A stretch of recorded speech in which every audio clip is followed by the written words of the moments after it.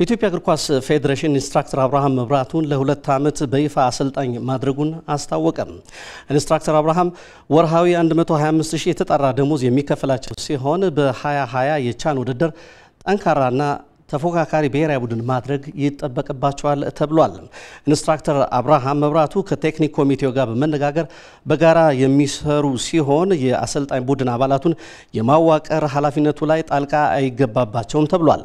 አሠልጣኙ በጋዜጣዊ መግለጫው ምክትል አሠልጣኞቻቸውን በዚህ ሳምንት እንደሚያሳውቁ የተናገሩ ሲሆን ከነሐሴ 1 ጀምሮ 33 ተጫዋቾችን በመያዝ በሐዋሳ ልምምድ እናደርጋለን ብለዋል። በአፍሪካ ዋንጫው ማጣሪያ ጥሩ ውጤት ለማምጣት ጠንክረው እንደሚሰሩም ገልጸዋል።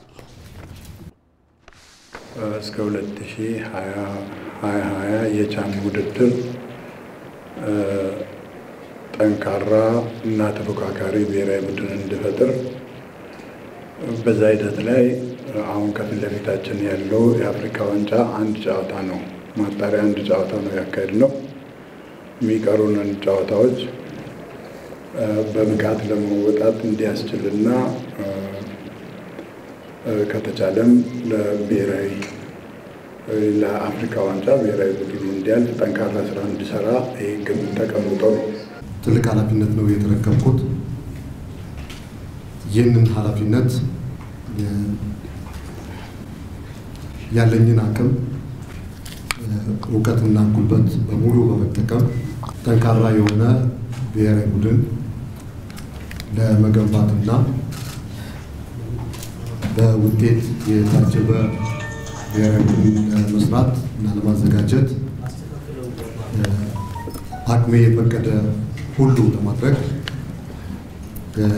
ለመላው የስፖርት አፍቃሪ ሕዝብ ለመላው የኢትዮጵያ ሕዝብ በዚህ አጋጣሚ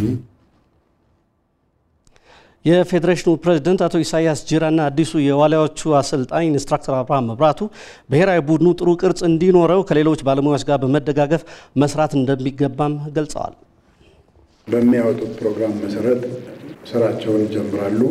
ስራቸውን ሲጀምሩ ፕሮፌሽናሊ ምክትል አሠልጣኛቸውን የመምረጥ ሙሉ ስልጣን አሠልጣኙ ነው የሚሆነው። የኛ ኮንሰርን ብሔራዊ ቡድኑን አንድ ስቴፕ ወደፊት የሌሎች ዴቨሎፕመንት ስራዎች የማርኬቲንግ ስራዎች ጎን ለጎን እንዳለ ሆኖ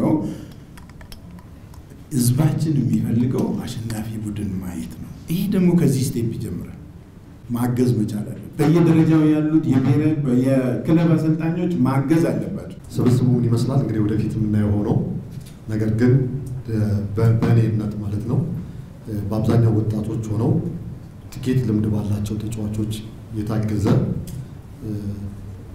ጠንካራ መሰረት ያለው ስብስብ ለመገንባት ነው ያለው ፍላጎት። ይህን ይመስላል። ለብሔራዊ ቡድኑ ጥቅም መስጠት የሚችሉ አሠልጣኞችን በጥንቃቄ እንደምንመርጥ ግን ላረጋግጥላችሁ እወዳለሁ።